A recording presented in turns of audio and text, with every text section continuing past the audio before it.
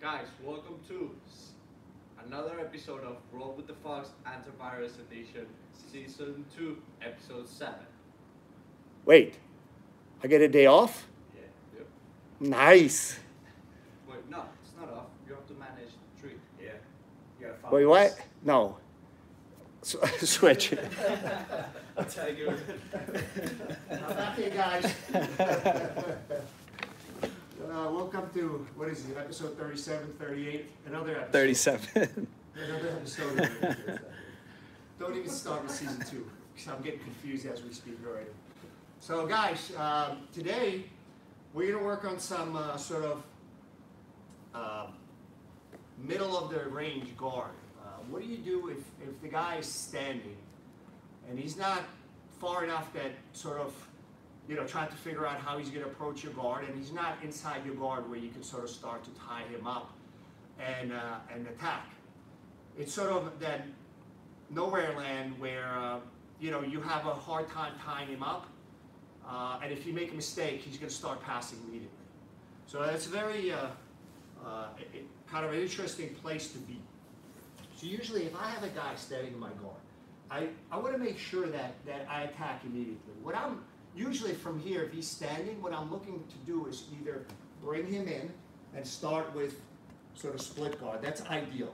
But a lot of times he's not giving you that. So as he's backstepping, I usually go to Della X.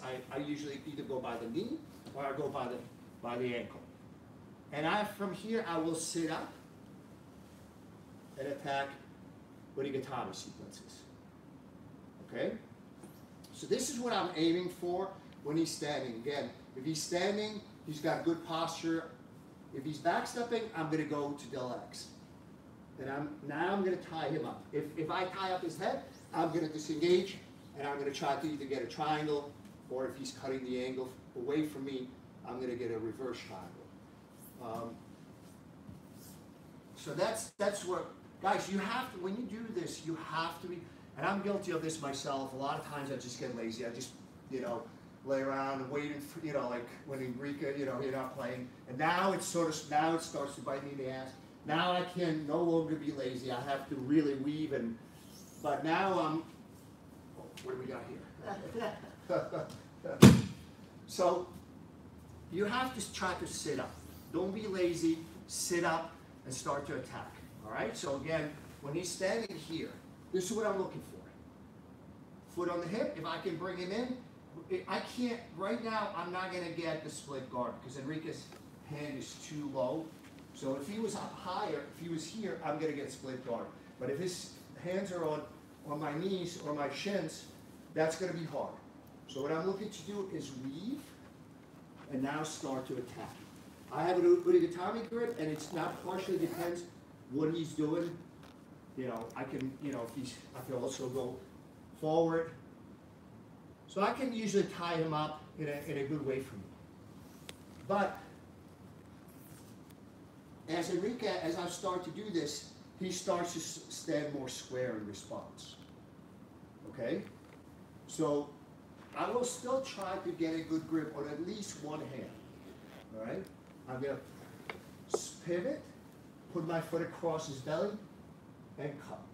Now, as this is happening, some of you may think I'm vulnerable to, go ahead. Go to town. Go to town.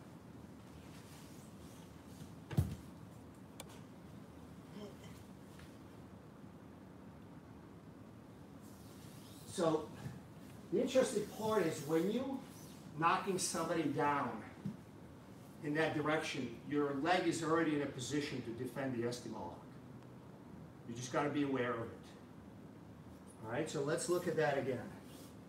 So again, I'm trying to tie him up, trying to get something going. He starts to stand square. I'm going to grab his heel, bring my outside leg in, and cut. Normally, I would disengage the leg, but I'm just keeping it just, so go ahead.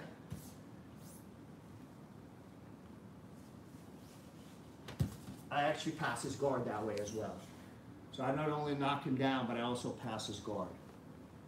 Usually, It's going to be hard for him to attack the estima because as he's falling, it's not going to be that tight. So let's look at it without it. So I'm trying to tie something up. This is where I'm going to wind up usually when I knock somebody down. I'm sort of in their half guard, but this is a pretty dominant half guard. I can do a lot of things to Enrique from here. I can guillotine him. I can switch into an anaconda if he comes up, or if he comes up, I just need to adjust. And he's done. And I have it. So I've actually used this. It's a very simple, I think it's called Sickle Sweep. Yes. Guys, yeah, that brings me to something. I'm very bad with names. I hate sort of, well, I don't hate it. But guys, when you refer to a technique, I have a hard enough time remembering English names, let alone Japanese names of techniques. Especially if it's something, you know, of course everybody knows Kimura, you know, but other than that, there's also tribes that refer to things in Japanese terms. Some guys refer to it, so you know, scorpion, you have lockdown, scorpion, electric chair.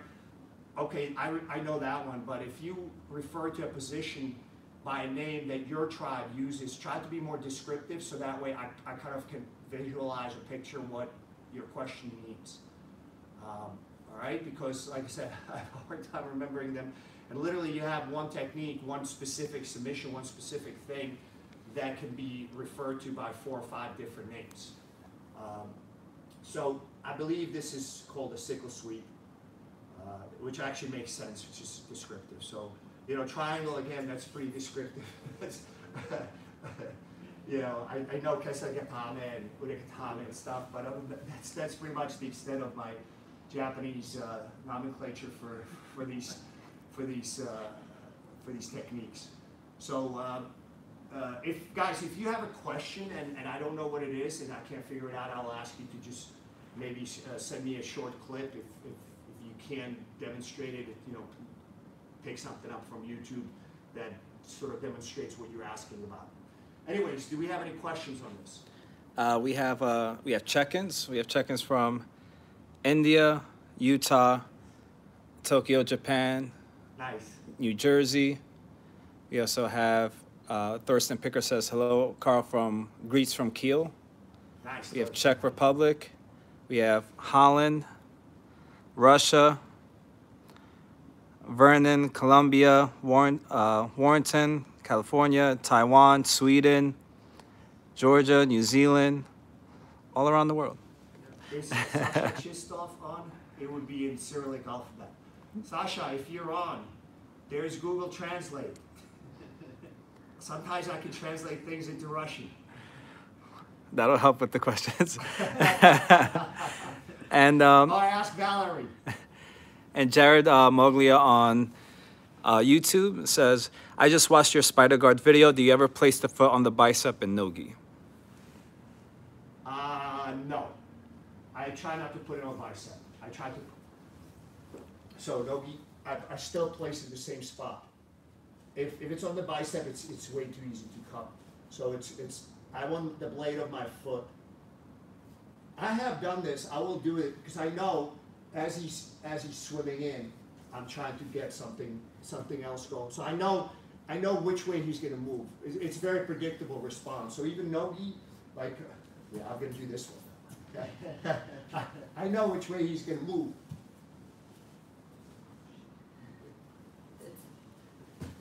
So I know exactly which way he's going to move. I know if I do a nogi spider guard, it's literally I have a second max to have that grip and use it. You're not going to use it to keep the guy there. You're going to use it because you know if you put your foot, blade of your foot goes in the elbow, you know this is how he's going to swim. So you know how he's going to move for the next split second. And there's some value in Acoustic Jaybird says hashtag Fox Goes Global. And apparently, I forget who, from Serbia, I think he's volunteered to move to Antarctica so he can literally cover the 7th continent too. Say hello to the penguins. And we also have checkers from Canada, Israel, and Australia. And Jared followed up with, can you elaborate on the Deep Della X? I haven't seen much on it, but I know it's good for lanky grapplers. Yeah, there's, by the way, shout out to Piotr, who is answering my questions, not just answering them, but also pointing people to the correct episode and exact time frame in that episode. So thank you, Piotr. Nice. Yeah, he gets a star today. Student of the month. Yes. But Jenny gave him a good run for the money too. So wait, what's the question? I'm sorry. If you could go over Della X. Yeah, there is some other stuff on this that I've done, and it's basically a hybrid. So I'm not, you know, instead of sort of swimming into Ashigarami and going to X guard, what I do is position my De La Riva hook, switch to the other side, which I need. If I was going to attack Enrique's back, this is what I would do, okay? So I would need to transition it there anyway, so I transition it to the hip to the other side. And now, Enrique can take this away from me very easily. All right, back step. So, especially if he controls this, my right leg. So, to prevent it from doing that, I immediately swim behind his knee. If he drops to his knees, I will use my right foot to feed his left ankle to my left hand. All right, and now from here, it depends how he's reacting, so there's a lot of possible reaction. The one thing I gotta make sure I stop him from is driving his knee deep. But right now, it's not, yeah, there's not a whole lot he can do. So he cannot attack this leg unless my foot comes out. But a lot of times what I'll do is yeah. Yeah, Enrique tries to kick it out here. Yeah, take it out. So what I'm going to try to do is control him and try to start to take his back. All right, so let's look at it from a different angle from here. So it's a bit of a hybrid. Like I said, if I start to play as he's taking this away from me, so to avoid that, if that were to happen, I'm going to basically try to reach and start to attack his back. But I don't want to get into that scramble, so when I get this, I immediately weave in. So it's a bit of like a hybrid. Now if he drops, I will use my right foot to feed his left leg, his left ankle, with my left hand.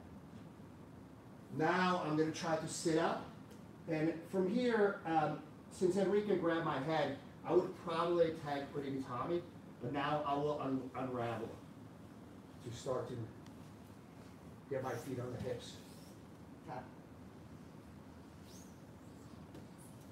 So I use that a lot when the guy is thinking about a knee cut through the middle or back step. So if I think, when I have somebody in my guard and he's thinking about, I sort of, you can anticipate, you know, how they're standing, what kind of pass they're going to use. So if I think the guy's going to try to use a knee cut or back step, that's what I'll go to a lot. On Instagram, Ralph Photos 23 says, Raphael from Sarah BJJ Levittown, thanks for all you've done during this quarantine. Thank you, appreciate it. I appreciate you guys tuning in and asking a lot of good questions. So let's look at what happens. So again, I'm aiming for the Della X, but when it doesn't happen, he stands too square, I knock him down. Now as he's going down, one of two things is going to happen. Go ahead, you can do it. So if he goes for Estima lock, guys, I'll stay on my side. Go ahead. I'm gonna, go ahead.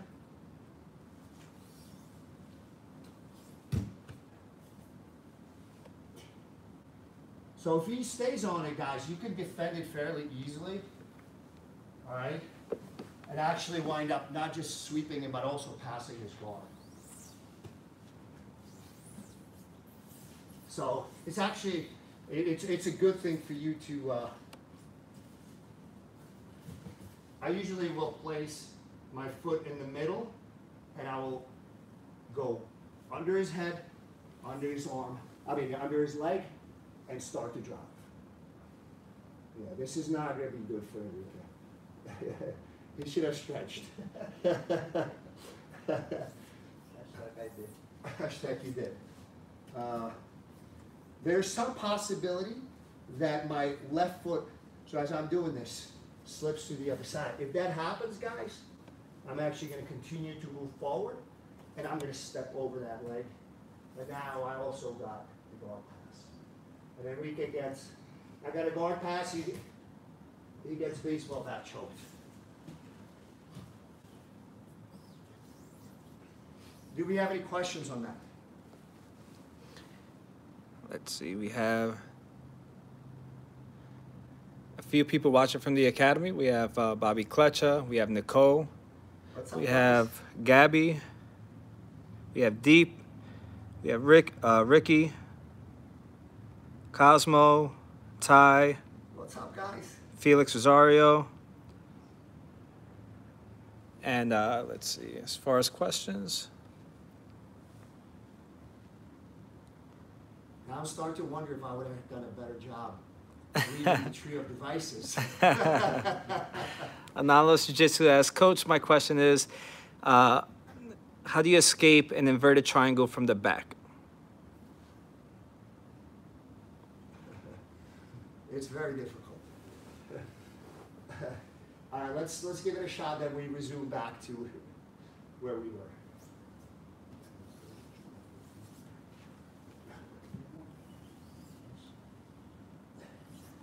I assume this is what you mean. Waiting for confirmation. All right, so let's run with this for now. Antonio Sotillo says, by tapping. Yeah, that's a possibility. Guys, when you ask questions, like if you're really deep into something, this is a problem. My biggest problem is not the choke right now. My biggest problem is my arm, because that's instantaneous. So if Enrique could sit up and put his arm under his armpit, this is pretty much instantaneous. Whereas choke, I have time. If you've been watching the episodes, you know it may not be a lot of time, but I do have time. They So- confirmed that this is it. Yeah, so what I'm looking to do is protect my right hand, or right arm rather. So I want to make sure that it doesn't get taken right away. I need to unravel his legs, all right? If you don't unravel his legs, you're done. So I'm looking to basically unravel his legs. Now, this is not ideal, but it's enough. So once I unravel the legs a little bit, now I'm going to judge. I'm actually, believe it or not, I'm thinking left or right. So I'm going to go to my left, realizing that Enrique's countering that side, and I go the other way. Guys, this is very important. When you're in trouble, is to think about escapes in two different directions. Anonymous Jiu-Jitsu followed up with, and they're hiding the leg behind your back. He was. And you're about to pass out? Let's add another complication to that. You're about to pass out.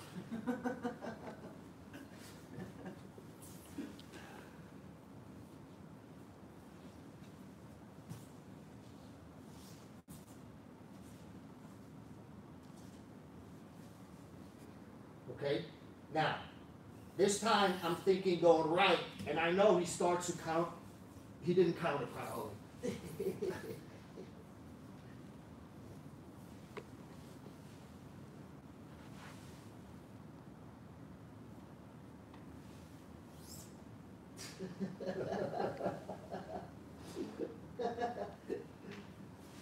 I switch it to lead line.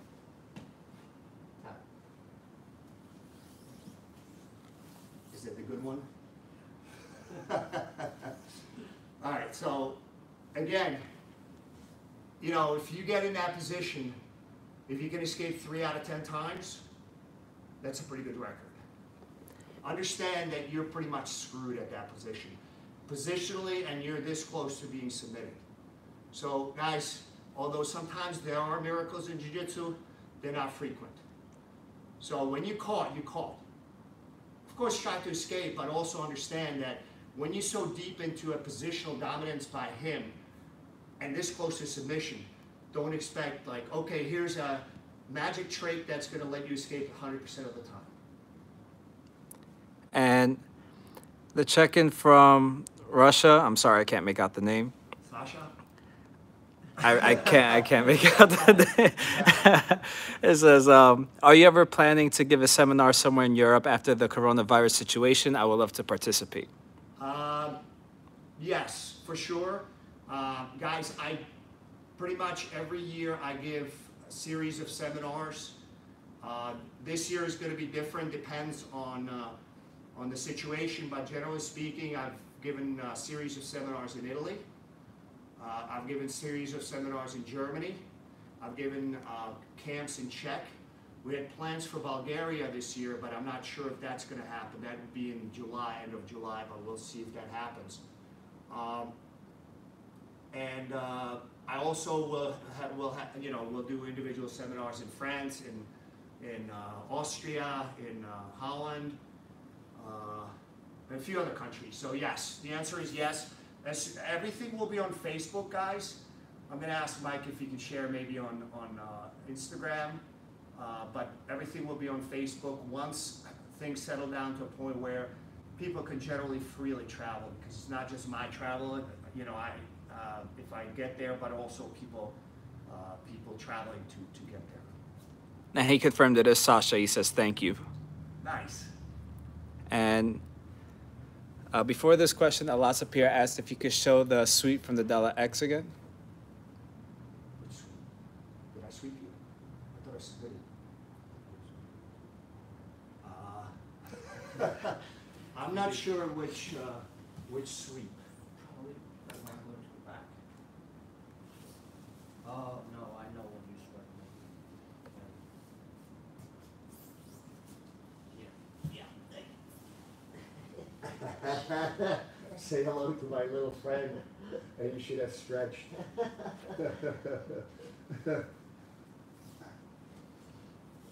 And for the other question, also Anonymous Jiu-Jitsu says, come to India someday. Yes, I would love to do that once things settle down. Yeah, guys, I've been asked to do seminars in Australia, in South Africa, in India, and I do a lot in Europe. It's easier to travel for me. I got the 8-hour flight down, no problem. I can literally get off the plane, have 4 espressos, and go teach a seminar. But so as soon as the situation calms down and people can travel, I will get back on the road. And Tamim Popel on YouTube says, hi, coach from Texas. Can you show your favorite pressure pass after the sickle sweep? Oh, yeah. You should have stretched.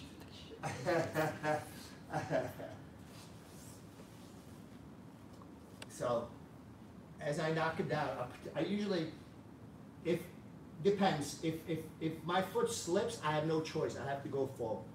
But if my foot doesn't slip, I'm going to go under his knee. Okay. I'm going to sit up, and now this is the. Somebody have mercy on Enrique. Don't push me away. I will. He wants me to pass. This is my favorite pressure pass. I don't know if you can see Enrique's face, but I believe it's in a lot of pain. You can tap anytime you want, Enrique. But you have to.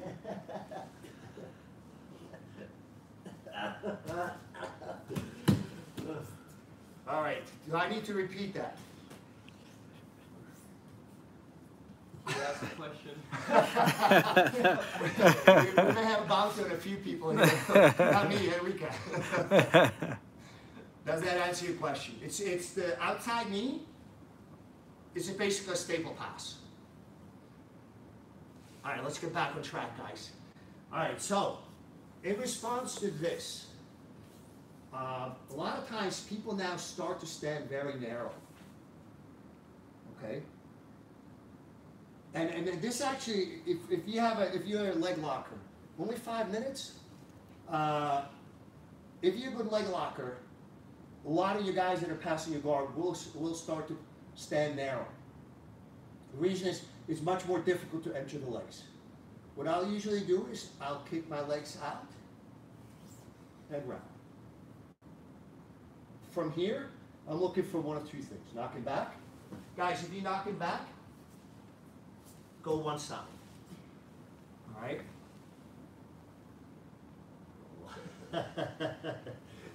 You should have stretched. So that's, you can go either way. Whichever he gives you. You may have to rock him back and forth. But whichever way he gives you, that's the way I go.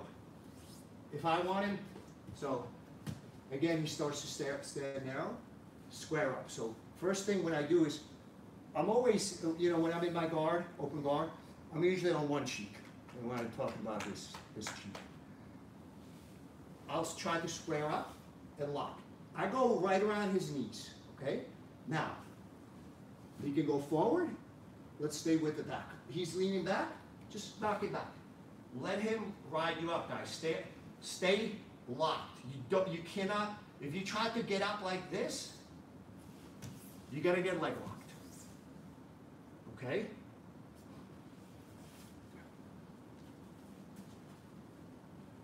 There is no leg lock.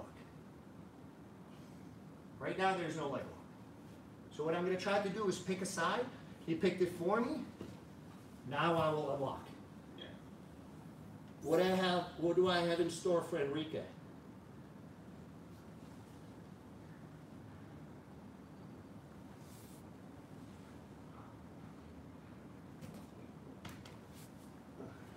It's a guillotine variation, but it doesn't matter.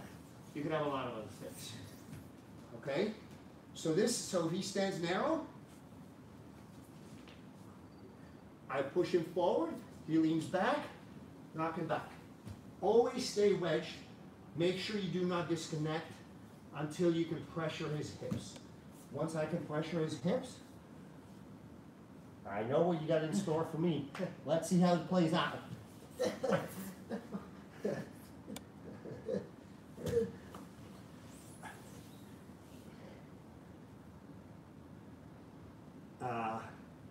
Normally, we would disengage, but since we keep going to submission. Oh, 2 minutes. All right, so let's hurry up. So sometimes, as he's going on, he's going forward. So if he tries to keep kind of stay low, you could always pop him up, okay? Or a lot of times you push him forward and he opens up. When he opens up like this, guys, I'm already pivoting. All right? So again, it's one of two directions. He's either going to go back or forward. So if he's going back, you go with it. Keep your legs clamped. Do not open them until you control his hips.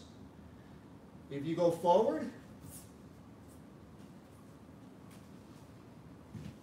push him forward. So what I'll do is push him, and now it's done. All right. Might be running out of time. Do we have any quick questions on this?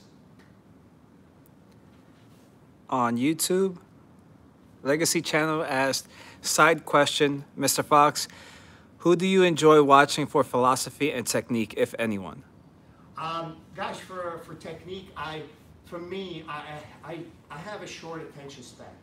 Like literally my students know that I'm sure they're all laughing. It's like I'll be explaining something and then there's a fly or something goes by and I'm like, oh, who am I? What am I doing here? So for that, I usually watch matches. I watch matches of people that have similar style of game that I'm trying to have or I already have.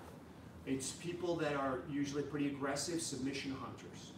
I like Renzo Gracie, I like Braulio Estima, I like his brother Victor Estima, Renato Canuto nowadays. I like to watch him if he's on, if he's not half asleep, you know, playing with his food. Who else? So those are some of the names. Obviously, you know, Gary Tonin, like I love his game, and you know, I have a very similar game, I think.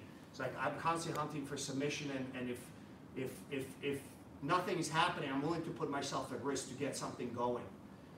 So those are the matches I like to watch, and I try to see if there's anything that I could do slightly differently, or pick up some pieces of what they do or how they approach a specific position or specific sequence.